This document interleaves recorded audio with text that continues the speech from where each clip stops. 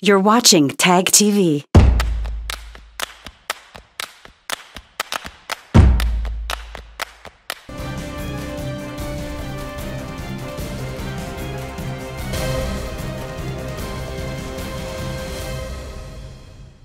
Hello viewers, welcome to Newsweek South Asia, a program that talks about breeding of terrorism and its impact on South Asian nations. Let's begin with the headlines first. Anti-terror watchdog FATF keeps Pakistan under grey list. Deadly attacks by ISIS in Afghanistan pose security threat in South Asia.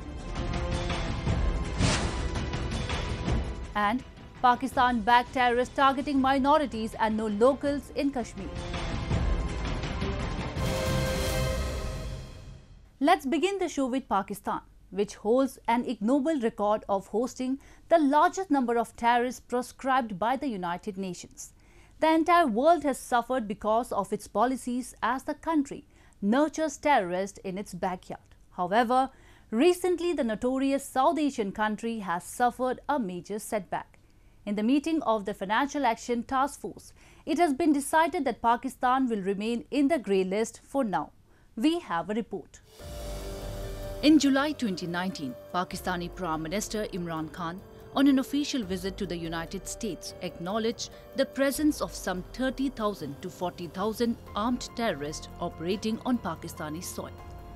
This was not surprising. Pakistan's role as epicenter of terrorism has been well documented by numerous international organizations, including the United Nations.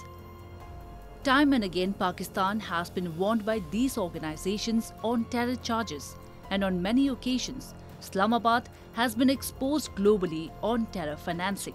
In February, Pakistan was retained on the Financial Action Task Force grey list for failing to check money laundering. It was asked by the watchdog to investigate senior leaders and commanders of UN-designated terror groups.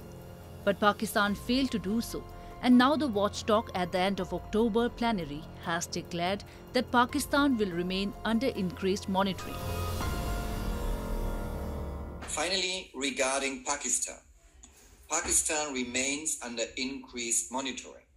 The Pakistan government has 2 concurrent action plans with a total of 34 action plan items. Pakistan has taken a number of important steps but needs to further demonstrate that investigations and prosecutions are being pursued against the senior leadership of UN-designated terror groups. All these changes are about helping authorities prevent terrorism, stop corruption, and prevent organized criminals from profiting from their crimes. Pakistan has been in the FATF grey list since June 2018, and it continues to be on the list as it failed to comply with the FATF criterion. Evidence shows that the Pakistani establishment is providing all kinds of technical and financial assistance to the global terrorist. The Pakistani army, along with Pakistani intelligence agencies, are involved in orchestrating terror attacks in neighboring countries, including Afghanistan. The involvement of Pakistan's notorious spy agency ISI in overthrowing the democratic government in Afghanistan and its closeness with the Taliban and Haqqani network is being closely watched by the international community. Moreover, United States, a key FATF member, is also concerned over the acquittal of terrorists from Pakistani jails, including those involved in the abduction and murder of journalist Daniel Pearl. Therefore, it is expected that Pakistan will remain on the grey list of the FATF till April 2022, when the Global Money Laundering and Terror Financing Watchdog meets for its next session. पिछले FATF के session में शाह महमूद कुरैशी ने कहा था कि जी हम deserve नहीं करते ग्रे लिस्ट में रहना, हमें निकाल दिया जाए ग्रे लिस्ट से, हमने बड़ा काम किया है, हमने टेररिज्म कंट्रोल किया है। इसके बाद पाकिस्तान की टेररिज्म का एक एक्सीलेंट एग्जाम्पल दुनिया ने देखा कि 15 अगस्त को काबुल टेक ओवर होता है। पाकिस्तान पैट्रनाइज्ड, पाकिस्तान ट्रेंड, पाकिस्तान फाइनेंस्ड, तालिबान ने, टेररिस्ट ग्रुप ने अफगानिस्तान टेक ओवर कर लिया और दुनिया मुंह देखती रह गई। Recent targeted attacks by Pakistan-backed terrorists in Jammu and Kashmir have also exposed ongoing link and support to state-sponsored terrorism by Islamabad. If Pakistan doesn't cooperate with FATF, it may have to face consequences in the long term. Now its close ally Turkey can also not help, as Ankara itself has been put on the FATF grey list. Islamabad needs to introspect and take decisive actions. The sooner, the better. Let's move to Afghanistan, where the recent bomb blasts by Islamic State are raising the spectre of wider conflicts. The explosion comes as the Taliban face the daunting task of governing a country shredded by 4 decades of war. Analysts now believe that a stronger and lethal Islamic State can influence events beyond Afghanistan and further destabilize the region. We take a look. With the return of Taliban's rule in Afghanistan, people in Afghanistan are scared of their rights and lives. The news of targeted killings and extrajudicial executions are coming every day from the country. A large number of Afghans have left the country, but for many poor citizens, crossing the border is not an easy option. They are compelled to struggle in their homeland, no matter what comes next. However, for them, the situation is becoming worse day by day, as a more brutal enemy is posing a threat to their lives. Militants of Islamic State have launched an offensive against civilians and minorities, killing them on a large scale. Recently, Islamic State suicide bombers attacked a Shia mosque packed with worshippers in Kandahar, killing at least 40 people. The attack came only a week after a similar bombing in Kunduz in northern Afghanistan. In both cases, Shia mosques were targeted during Friday services when hundreds of people were present.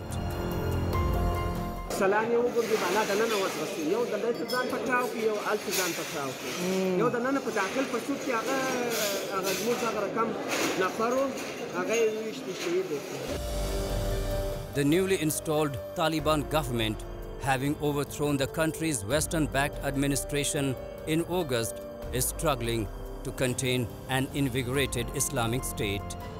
The group has grown increasingly antagonistic in recent weeks, conducting guerrilla-style attacks and bombings. From large-scale suicide blasts to low-intensity targeted attacks on the Taliban, the Islamic State has stepped up in a big way. There is an overwhelming feeling among analysts and journalists covering Afghanistan that in the coming days, hardliners within the Taliban might switch over to the Islamic State. Experts further feel that Islamic State will take the role of major insurgent in Afghanistan, and this may once again attract a number of foreign fighters. Meanwhile, the Taliban is claiming that not recognizing the new government in Afghanistan is benefiting Islamic State. However, major countries in the world are still not in rush to recognize the Islamist group. Мы находимся, как и большинство других влиятельных в этом регионе стран, в контакте, и мы побуждаем их выполнять те заявления, которые они сделали, когда пришли к власти. В том числе обеспечить инклюзивность правительства не только по этническому принципу, но и по принципу политических убеждений, чтобы весь спектр политических убеждений общества был отражен в составе правительства. И официальное признание пока не обсуждается, и об этом публично было сказано. Новый представитель Соединенных Штатов по Афганистану, господин Уэст, звонил вчера нашему представителю, господину Кабулову, выразил сожаление, что вот так все произошло. Он буквально был накануне московского формата назначен и сказал, что обязательно хочет вступить в контакт и приехать в Российскую Федерацию. Мы будем рады его видеть. To save their lives, many Afghans who can afford are attempting to cross the border. They are moving to neighboring countries as they see no future in Afghanistan. But the neighboring country, Pakistan, which facilitated Taliban takeover, has now closed its border for common Afghan people.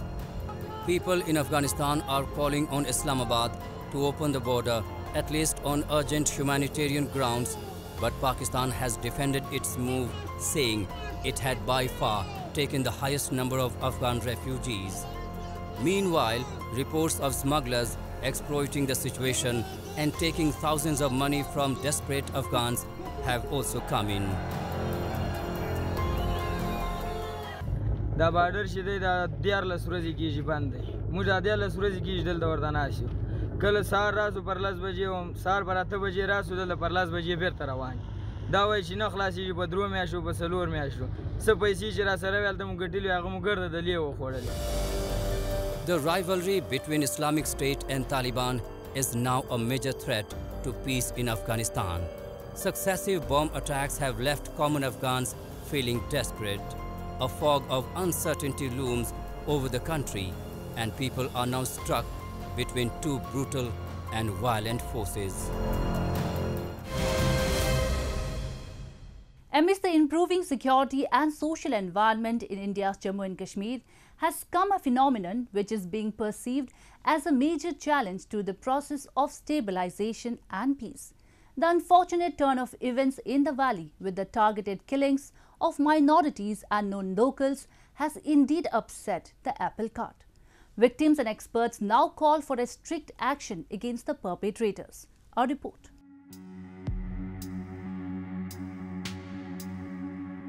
A few days ago, terrorists in Kashmir killed 2 government teachers who were members of the minority communities. The incident evoked a lot of anger and outrage among the peace-loving people. But now Pakistan-backed terrorists have gone one step ahead and started targeting non-local workers. 4 labourers who belong to different states were shot dead by terrorists in separate attacks in the valley.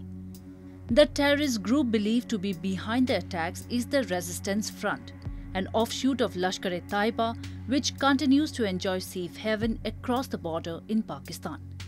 Despite the significantly increased operations by security forces against Pakistan-backed Islamic terrorists, the attacks have created fear psychosis among the known locals in Kashmir Valley. The victims' family members are demanding action against the terrorist and its supporter, Pakistan. ये तो हमें घंटा पहले मालूम पड़ा है कि उनके गोली लग चुकी है, लेकिन जिसकी भी हाथ से वो गोली लगी है उनको सख्त से सख्त सज़ा मिलनी चाहिए उनके लिए उन्हें सज़ा मिलनी चाहिए। और हमारे ये 4 भतीजियाँ हैं, एक बेटा है उनका हमारे भाई का, वो भी राजस्थान में काम करता है, लेकिन रोज़गार की वजह से ही वो परेशानी की वजह से अपनी फैमिली को छोड़ के बाहर काम करने गए। अगर यहाँ पे काम होता तो यहाँ से जाते ही क्यों इतने किलोमीटर दूर काम करने। The victims' family members are demanding action against the terrorist and its supporter, Pakistan. In recent years, peace and development in the Kashmir Valley attracted many workers from states like Bihar, Jharkhand and Uttar Pradesh. They used to work in the construction, farm labourers and other development projects in the Union Territory. As a part of a wave of targeted killings of known locals, Pakistan-backed terrorists are attempting to create an atmosphere of fear among them. According to security officials, Pakistan is directing local militants to specifically target non-Muslims. All this has rattled Kashmir, the Pakistani establishment very badly, because this gives a signal that Kashmir has become normal. And if this is so, then they have fear of backlash of their own people, whom they have all these 70 years been lying and saying that Kashmir people want to come to Pakistan and they do not want to stay under Indian rule, and they are being totally pushed under the boots of the security forces over there.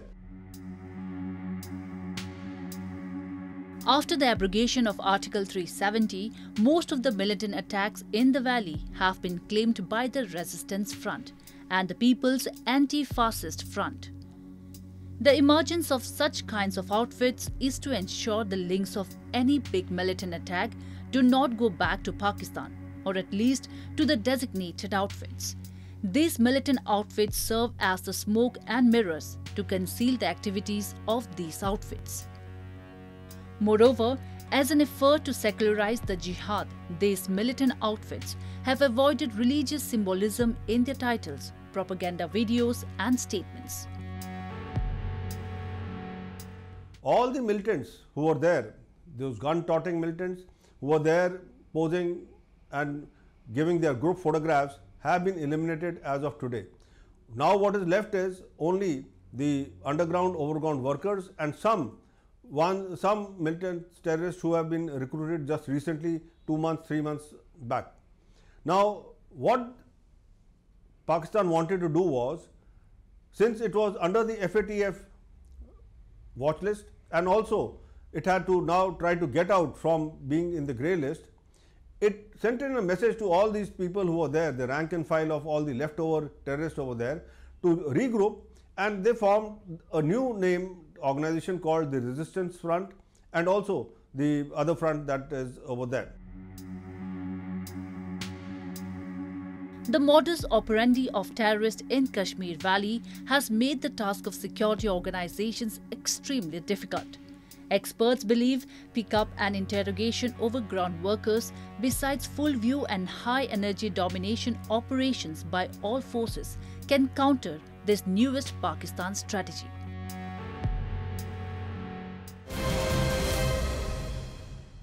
Over 2 decades of war in Afghanistan, Pakistan played a double game with the United States by promising to fight terrorism and cooperate with Washington, while cultivating the Taliban and other extremist groups that attacked US forces. Few days ago, US senators demanded a probe into Pakistan's role in Taliban's victory. And now, a former US National Security Advisor has raised his voice to hold Pakistan accountable. Our report. Afghanistan has been the topic of discussion the world over since 15 August.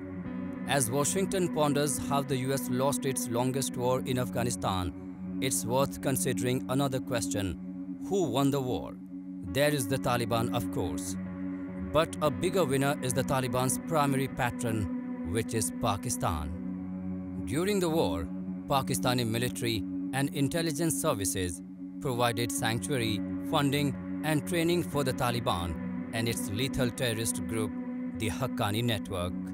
Strategic prudence demands that now when American troops have completed their exit, the Biden administration should hold the current Prime Minister accountable for some of its controversial remarks on Afghanistan in recent days.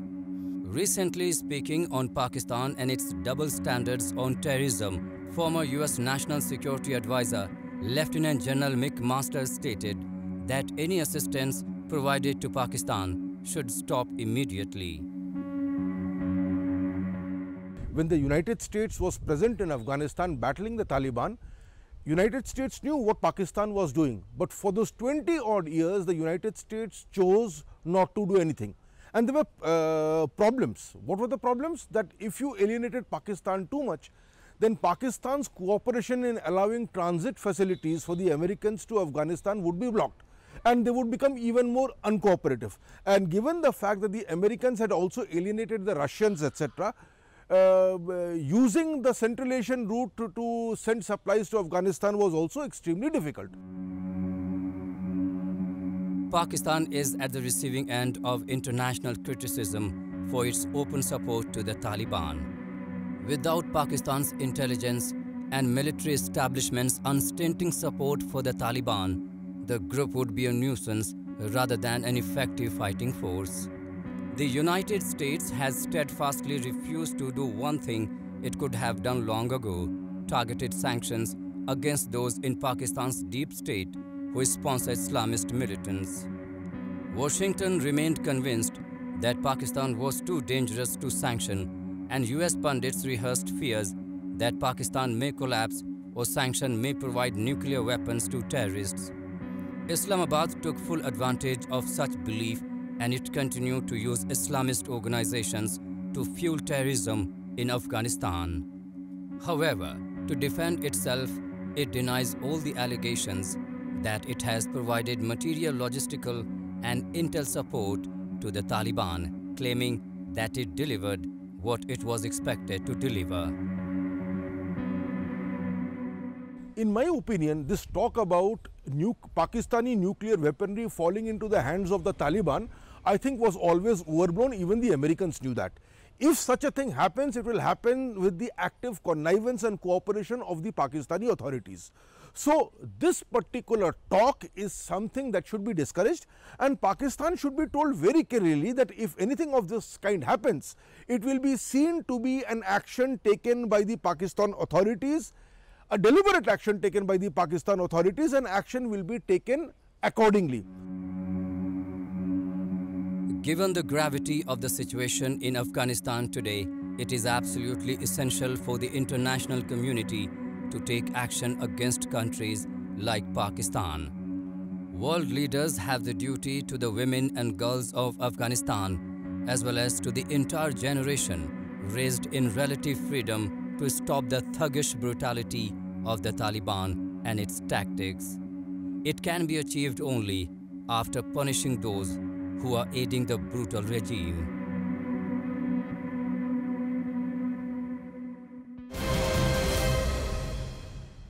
And with that, we come to the end of this edition of Newsweek South Asia.